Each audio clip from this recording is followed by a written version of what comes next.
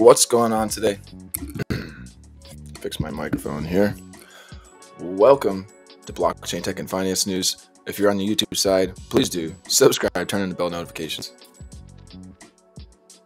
Probably gonna be. I think I want to replace that header with just this one from now on. Blockchain Tech and Finance News. Why is my seat so low today?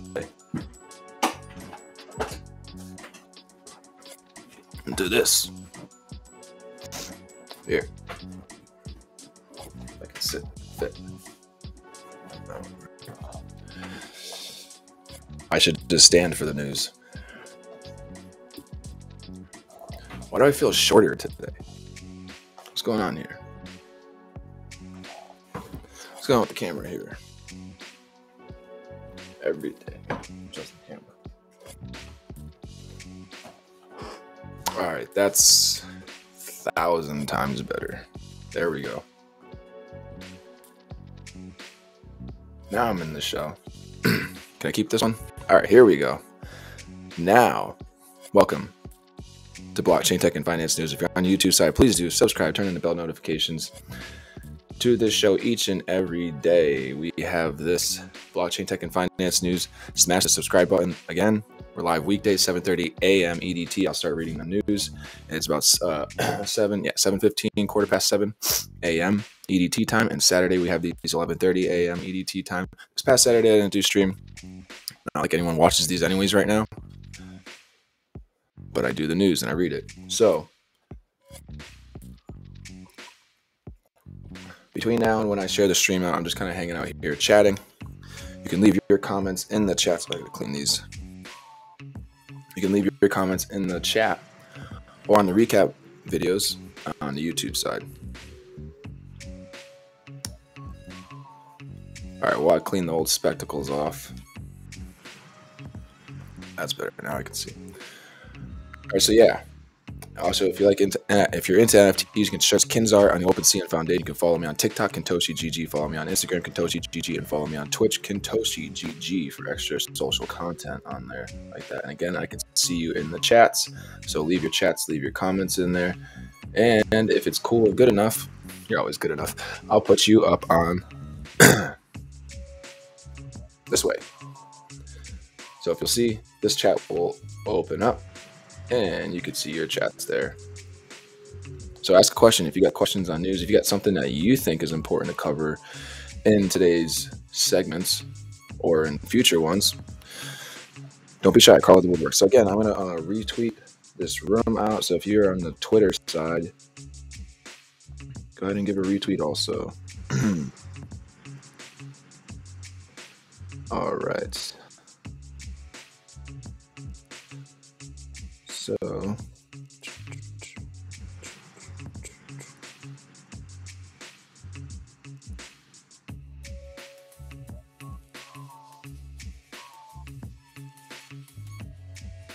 Blockchain Tech and Finance News Live.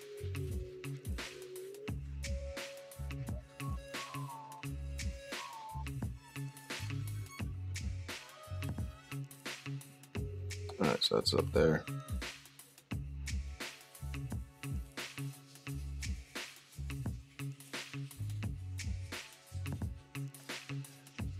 Where else?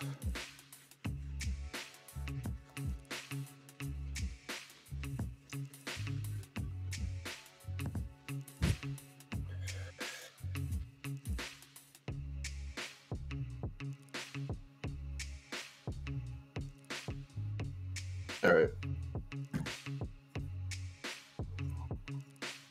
I'll probably just give a retweet out. If y'all want to retweet the room out, share the link, or watch on the YouTube side. I'm also streaming this on Twitch, on Just Chatting as well. Let's see.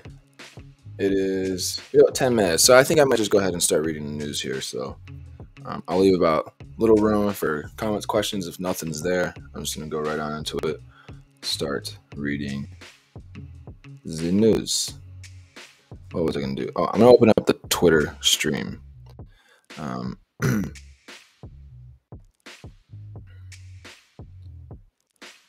So Twitch retweets. Delete that. I guess I'll leave that open. Sure, why not?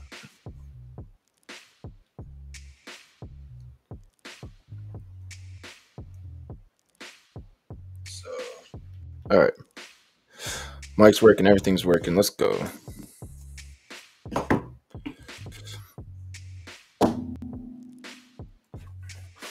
Keep that trigger.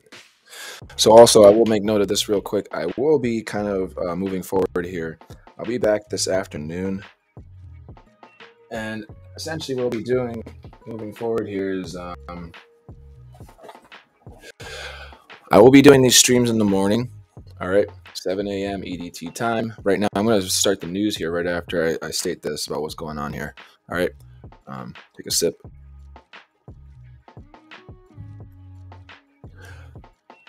So, each and every day, 7 a.m., between 7 and 7:30 a.m., I will start reading the news here.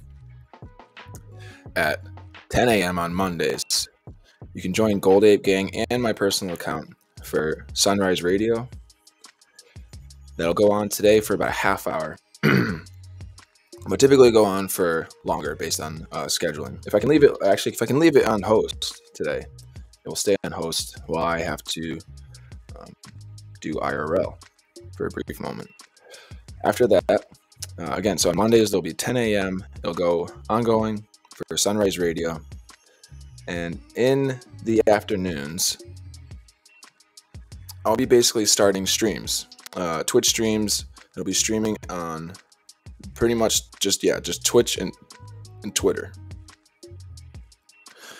So the Twitch and Twitter streams will be art creation on Just Chatting on Twitch. It will also be gaming days. So game days, again, I'm going back into just kind of streaming Warzone, PUBG Mobile, gaming walkthroughs. I would like to go through Cyberpunk, but my core focus is producing art on Twitch, on Just Chatting, and then having some afternoon gameplay a little bit each day, and just kind of go from there. I'm debating whether to start streaming on Facebook again once more, because I'm not sure. Maybe I'll explore it, but.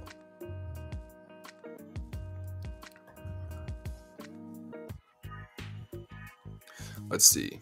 I think with that, let's go ahead and go right on into the news. I'm going to start out with the market conditions today.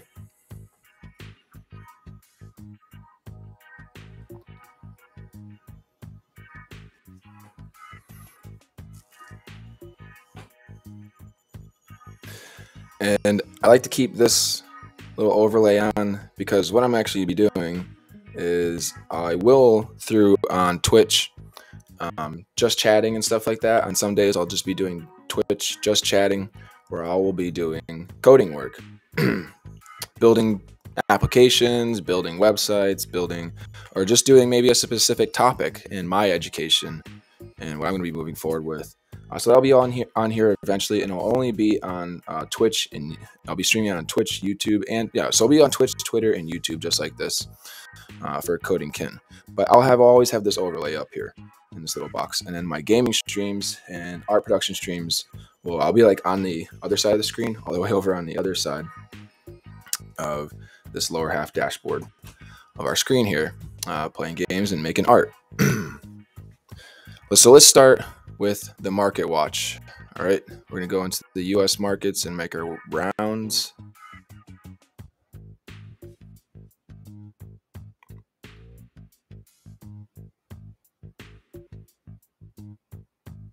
All right, let's go. In the US, we got the Dow down 1.62%, the S&P 500 down 1.72%, the Nasdaq down 1.8%, the global Dow down 1.18%, gold down 0.57%, and oil down 1.1%. In the Euro markets, in Europe, FTSE 100 is down 0.76%, the DAX is down 0.21%, the CAC 40 is down 0.27%, the FTSE MIB is up 0.46%, the IBEX 35 is down 0.77%, the Stocks 600 is down 0.71%. In the Asian markets, We get the Asia Dow down 2.51%. The Nikkei, let me pronounce this. How to pronounce Nikkei? How to pronounce Nikkei? Let's see that. Nikkei index. I want to read what it says. Maybe it'll. Nikkei.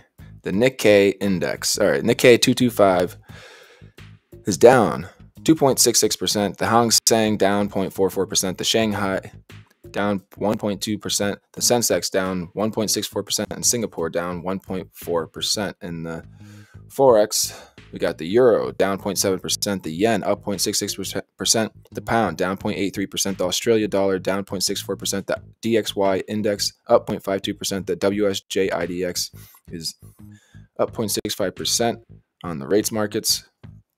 We got the US 10-year up 0.097, German 10-year up 0.0718, Italy 10-year up 0.146, Spain 10-year up 0.131, the UK 10-year up 0.317, and Japan 10-year up 0.0082. On the futures market, we got the DGIAF down 0.67%, the S&P F down 0.73%, the NASDAQ F down 0.65%, gold down 0.56%, silver down 1.53%, and crude oil down 0.88%.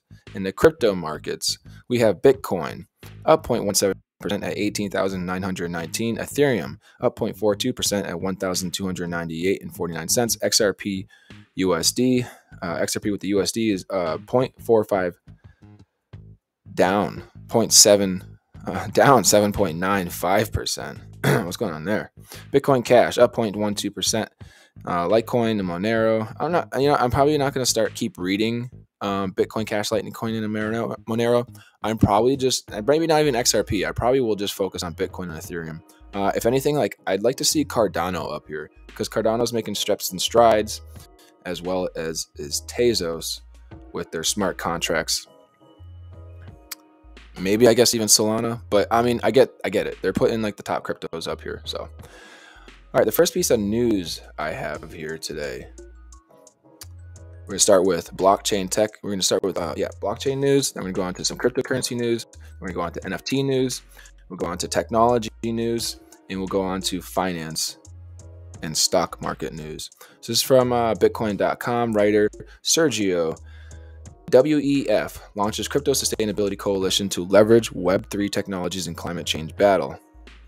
So the World Economic Forum, WEF, has launched the Crypto Sustainability Coalition, an initiative dedicated to assessing the role of Web3 technologies in the fight against climate change. The organization, which is composed of 30 companies, educative groups, and other institutions will research the impact of the energy consumption of these technologies and how they can be used to aid the current decarbonization efforts. WEF is to use Web3 to fight climate change. And this topic here, Web3 is a term that groups cryptocurrency and blockchain technologies. It is currently in the spotlight of energy groups that seek to determine if the use of these technologies is pernicious for the environment. The World Economic Forum, WEF, has decided to take these technologies into account, launching an initiative to investigate if they can be useful in the current fight against climate change. The initiative, which was announced on September 21st, is called the Crypto Sustainability Coalition, and is composed of 30 different companies, educative organizations, and other institutions interested in the issue. Among these are known cryptocurrency-linked projects like Solana, Avalanche, Circle, Near Foundation, Ripple, and the Stellar Development Foundation, among others. This coalition, as part of the Crypto Impact and Sustainability Accelerator, another bigger initiative launched this same year, will inquire about the different ways in which these companies can organize to help in this endeavor.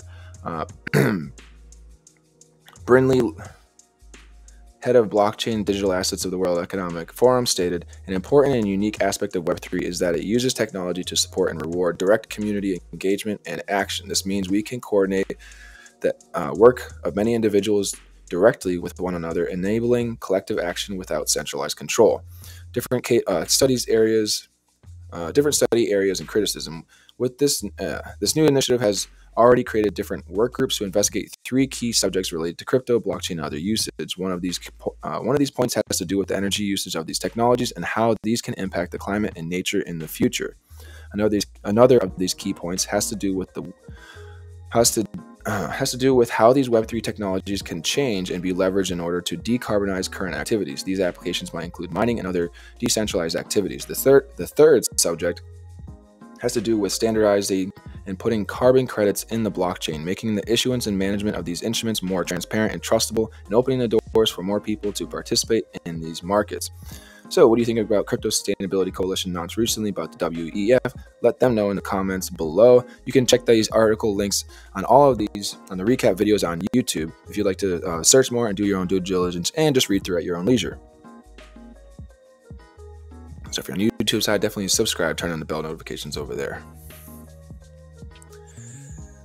To youtube.com/KinToshi. GG. Was ring calling out? No. Okay. Next piece of article we have coming up here is from CoinDesk. So bank business side.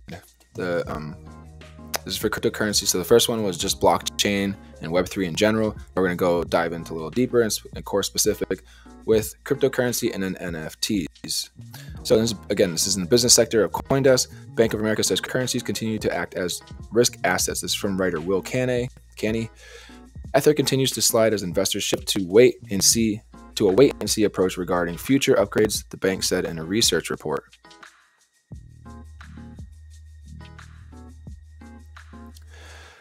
Digital assets continue to act as risk assets, falling as global interest rates rise. Bank of America BAC said in a research report Friday. Still, positive signs of an eventual recovery include stablecoin inflows. Stablecoins are a type of cryptocurrency whose value is pegged to another asset, such as the US dollar or gold. Last week, these inflows jumped to 490 million, 58% higher than the previous week, the report said, as a real-world use case like Payments/remittances are adopted in real-world data providers like decentralized Oracle networks increase functionality.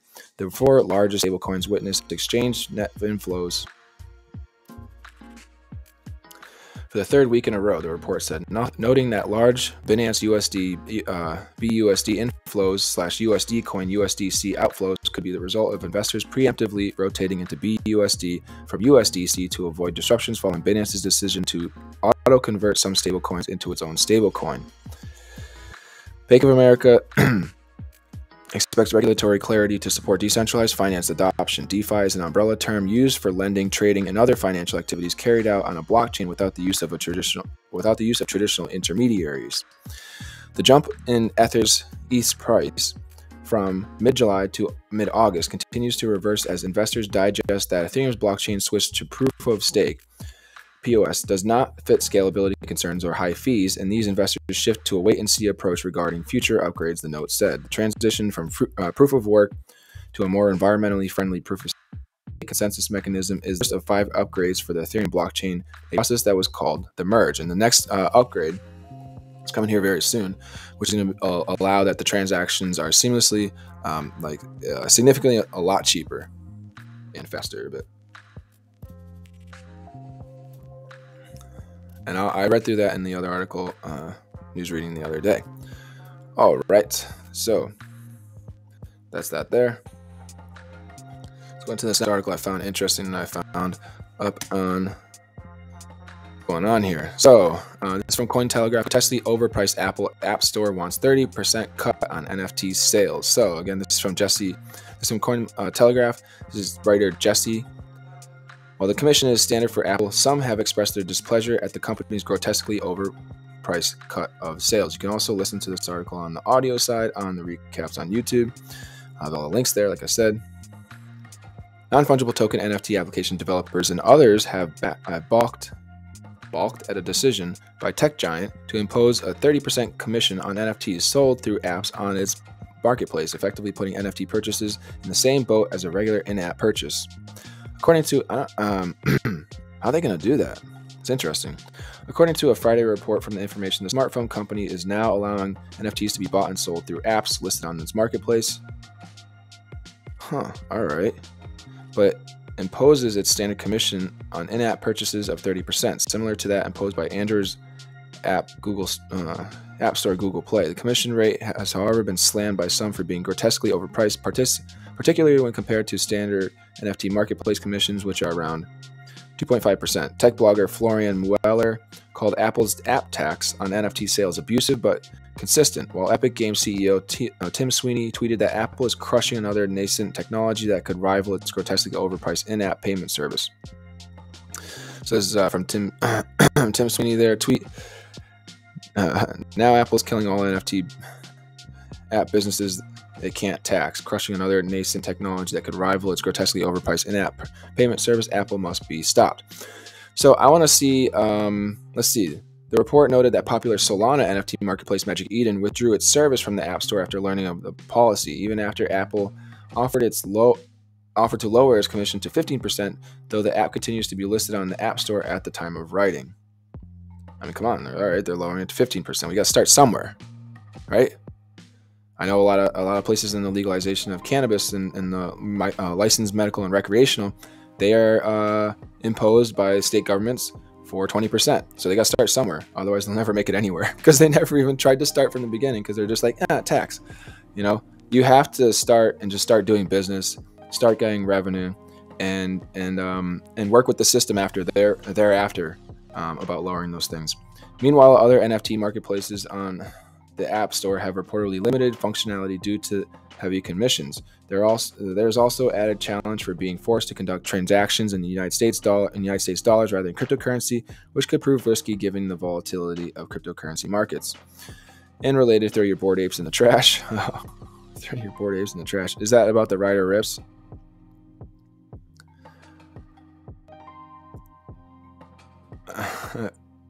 From carrying medical data to streamlining royalty payments, NFTs serve a variety of important technology purposes. Bored apes are demeaning distraction. All right, well, I don't agree with that because it's art. So distract yourself with art, distract yourself with utility in NFTs, distract yourself with gaming in NFTs, whatever it is.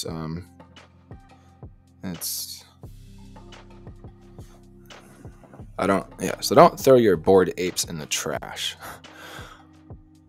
Others have seen the positive because there's an artist behind that. You know, an artist created the artwork, so it's just at least take it with that.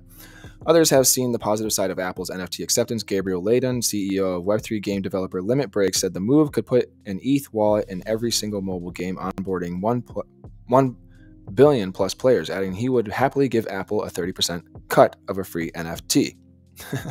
I like that. I like his saying there. Happily give Apple a 30% cut of a free NFT. Because it's free. So what's the 30% cut gonna be?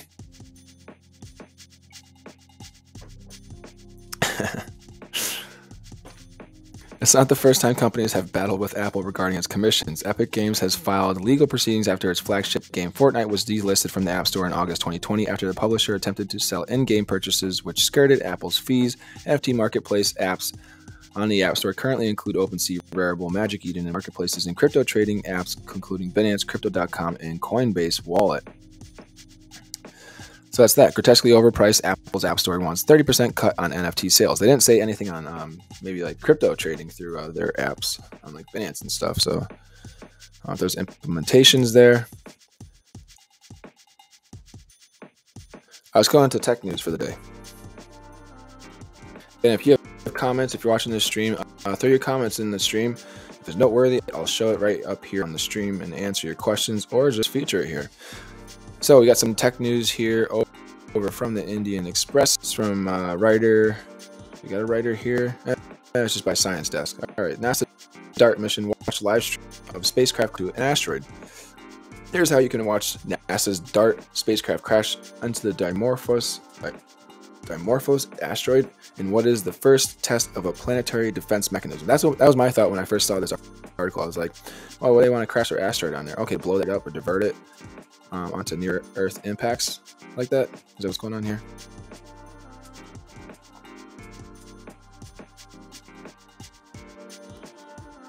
Wow, is it trying to load a live stream?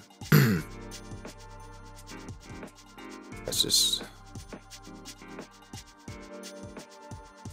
NASA. double asteroid redirection test spacecraft is scheduled to have its plan with the asteroid Dimorphos at approximately 7:14 EDT on September 20th. This today, or 4:40 a.m. will be the first mission that will be the first.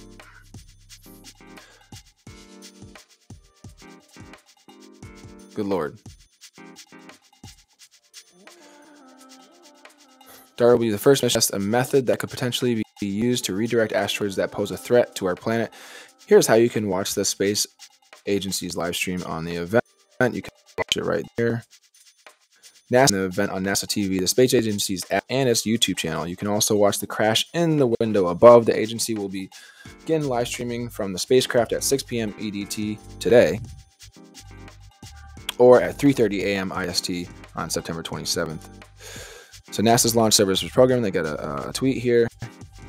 Yeah, follow NASA on Twitter. They got some cool stuff there. Dimorphos is a 160-meter wide asteroid that orbits the much larger Didymos, which is which is about 780 meters wide. When DART crashes into Dimorphos, it will subtly change the way the smaller asteroid orbits the bigger one. Scientists on Earth will measure the change using telescopes on the planet and in space, including the Webb telescope and Hubble. And they're doing this because most likely there's an asteroid headed toward Earth. Dimorphos does not pose any actual threat to Earth, but scientists will obtain important data from the mission. They will compare data to many computer-generated simulations that have already run to see whether the kinetic method can be effective as a mitigation strategy in the event of an actual threat from an asteroid.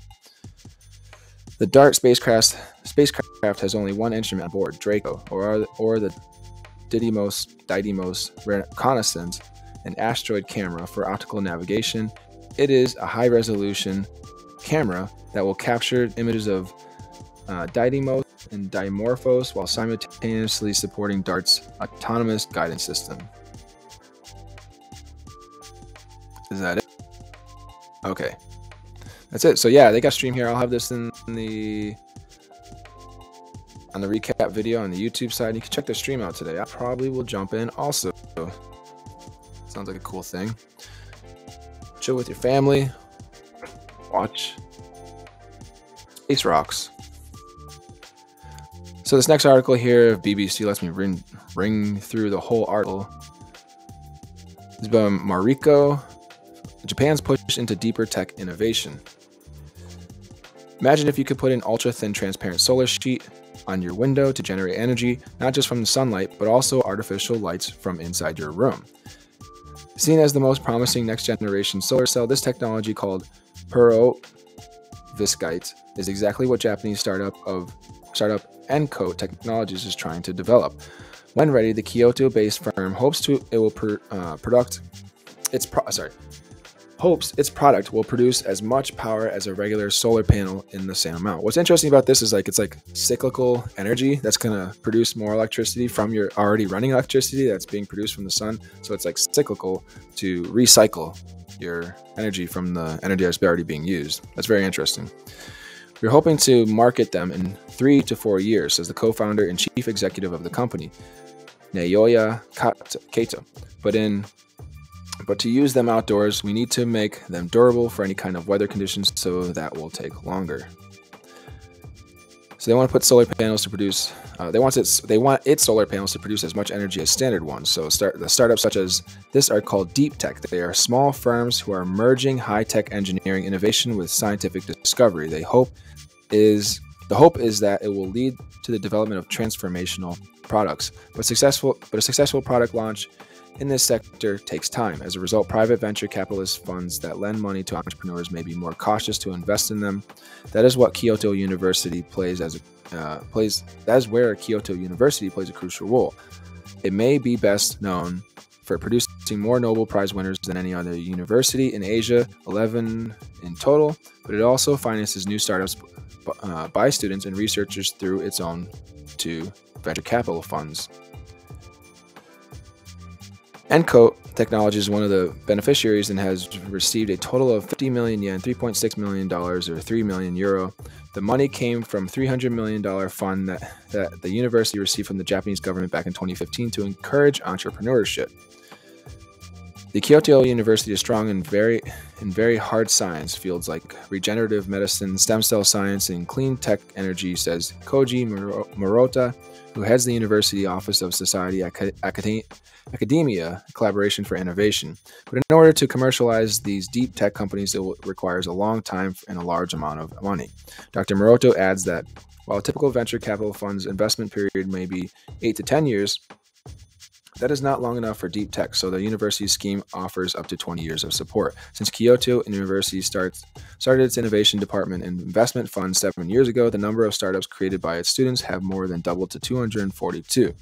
That is second to only to Tokyo University, which also receives similar funding from the government, but Kyoto University's growth rate is much higher.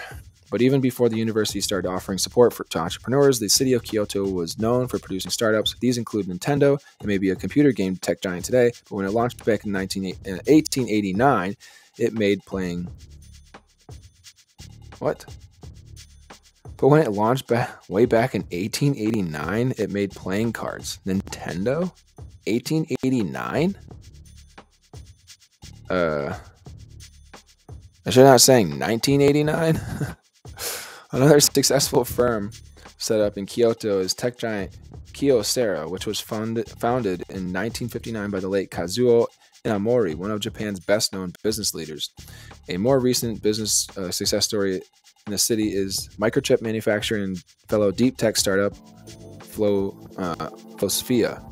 Also backed by the university, it makes semiconductors that specialize in using energy more efficiently, thereby extending the lifespan of the products, such as electric cars. Kyoto's uniqueness is being small and yet diverse, says Kyoto University graduate and the boss of Flosphere,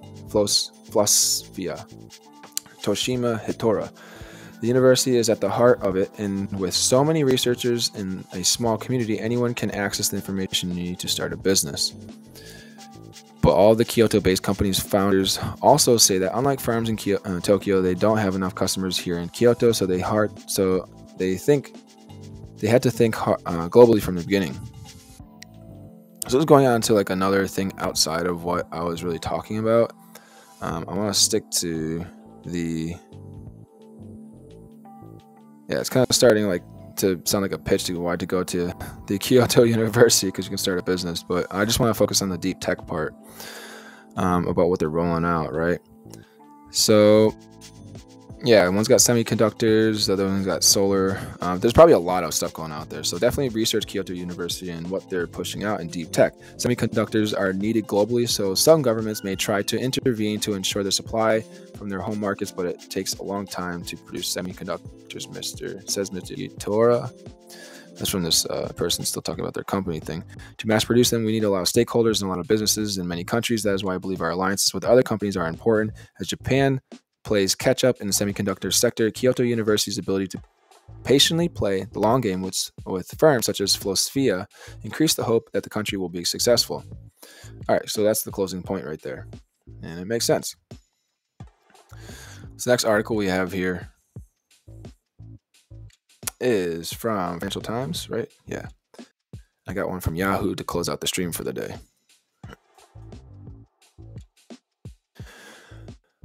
It's from Financial Times. It wants me to... All right. Well, I had the article up there, but now not so much. Let's go on to the next one. It actually wasn't really too important, that article there. Some subset news in the finance sector. On to the Yahoo Finance news to close out this stream for the day for the talks for the stock and finance markets. Make sure this is gonna. But this is again from Yahoo Finance writer Andy Serware and Dylan Kroll. How to survive the worst bear market.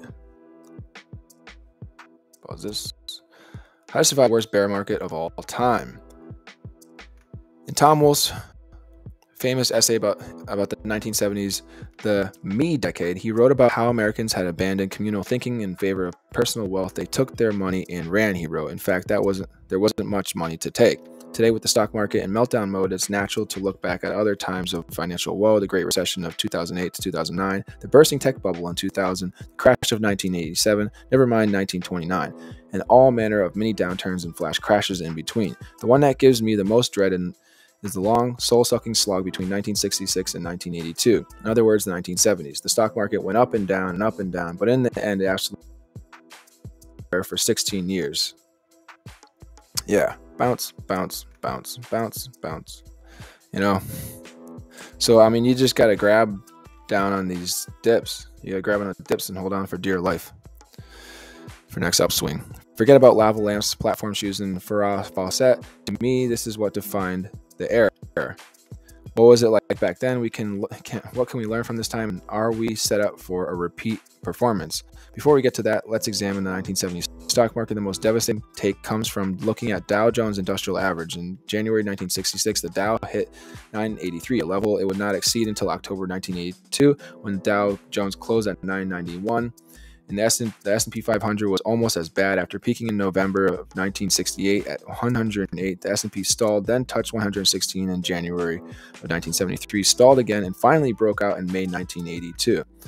Why did the markets go sideways for 16 years? Mostly it was soaring inflation and interest rates. Monthly CPI climbed from 0.9% in January 1966 to 13.6% in June 1980. Meanwhile, gas prices went up from 30 cents to a gallon to $1. To fight this inflation, the Federal Reserve raised the federal fund rate from 4.6 in 1966 all the way to 20% in 1981. That was bad for the market because higher interest rates make future company earnings and ergo stocks less valuable, which in part explains the market's swoon year to date.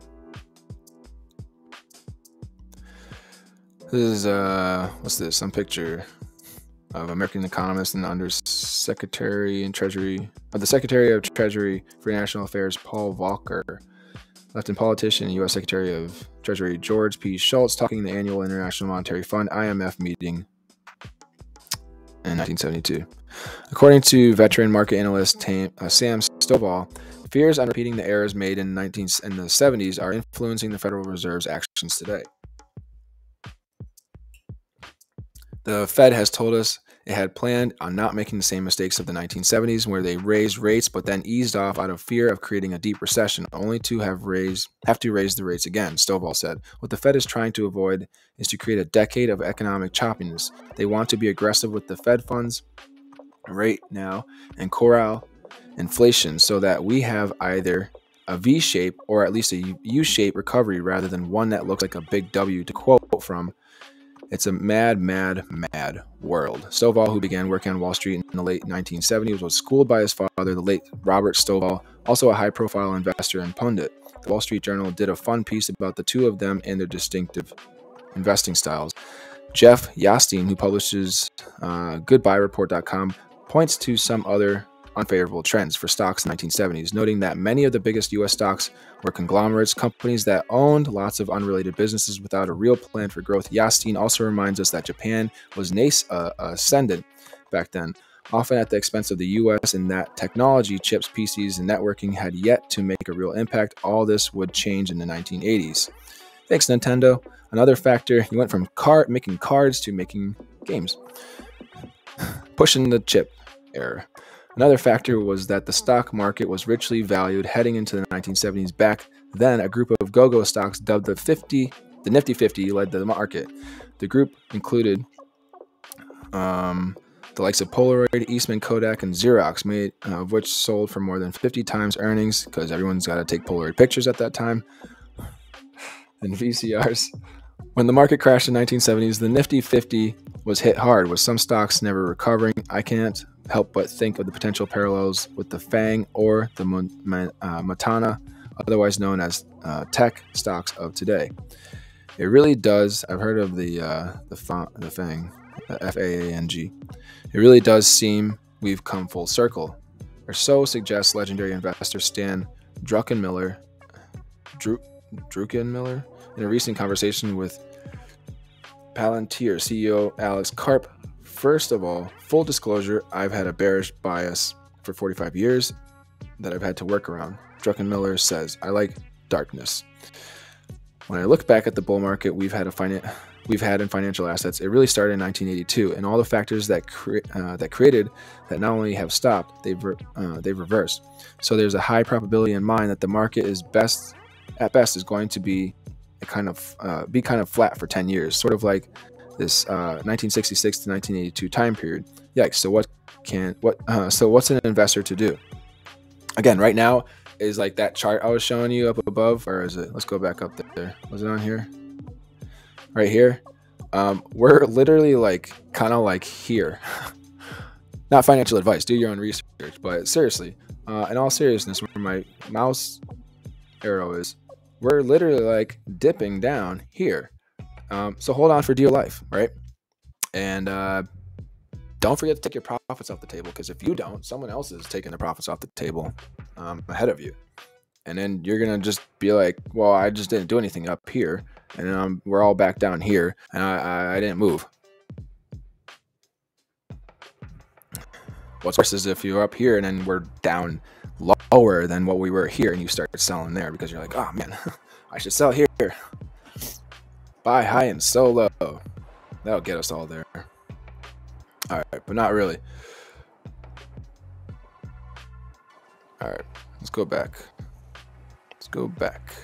Yikes. So what's an investor to do? Let's check with someone who was steeped in the market back then. Well, first of all, I entered the business as a security analyst in 1965, recalls Byron Ween, vice chairman of Blackstone's Private Wealth Solutions Group. I remember it was a period where it was tough to make money unless you're a really good stock picker, but I remember making money. I remember building my net worth and buying some biotech stocks that did well, and I hold some of them to this day.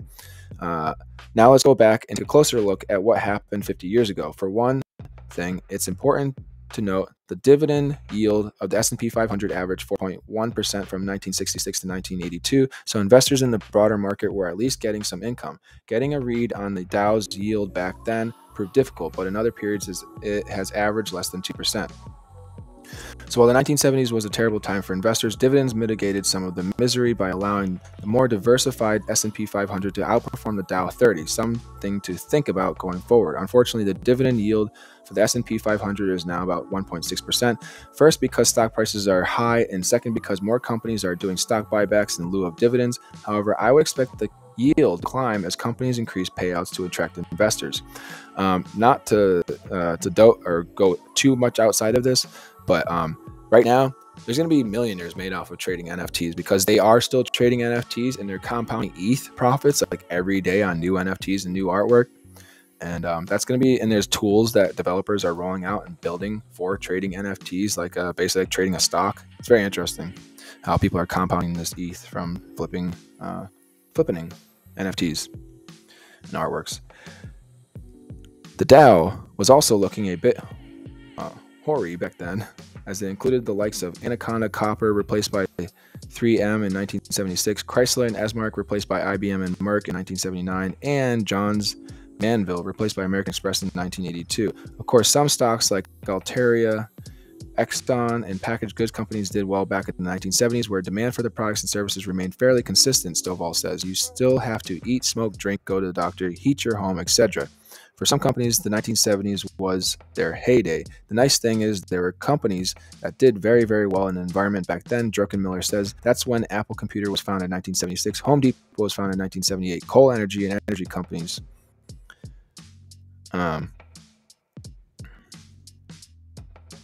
What? This part here looks, I don't understand. Coal, okay, that's when Apple Computer was founded in 1976, Home Depot was founded in 1978, coal and energy companies, chemicals. Coal and energy companies, chemicals made a lot of money in the 70s. All right, I get it now. Not the strongest sentence, but fine. Cyclical areas like consumer, discretionary, and financials did not do as well. Some of the takeaways for investors today are always true. Avoid both overvalued stocks and those of slow growth companies. It may also pay to own dividend yielding stocks and to diversify. I agree with the dividend yielding stocks, most definitely. And it's worth noting that if we do have some part of repeat of 1966 to 1982, stock picking becomes more important perhaps versus passive investing in index funds. It wasn't all darkness back in the 1970s. The disco balls lit up some stuff. You look that much harder to find them. That's like a scenario going forward. That's a likely scenario going forward. All right, so that's that. How to survive the bear marketplace. So definitely these articles will be in the recap on the YouTube side. You can read through, do more research at your own due diligence and leisure. So that's all I have for today. I'll be back tomorrow with more news. So definitely jump in, say what's up. And again, if you're on the YouTube side, please do subscribe, turn on the bell notifications back to Blockchain Tech and Finance News here. I'll have this going on each and every day, 7 a.m. EDT time. We start between 7 and 7:30 a.m. EDT time. We start. Straighten my nose ring out. And 7:30 sharp on the dot, I start reading the news. So we give time. And again, the news may start reading before 7:30 if we don't have many comments or many people chatting in there to see what's up in your take on the marketplace's news, or if you have something really cool and noteworthy you'd like to see featured here on the stream and your comments featured here as well.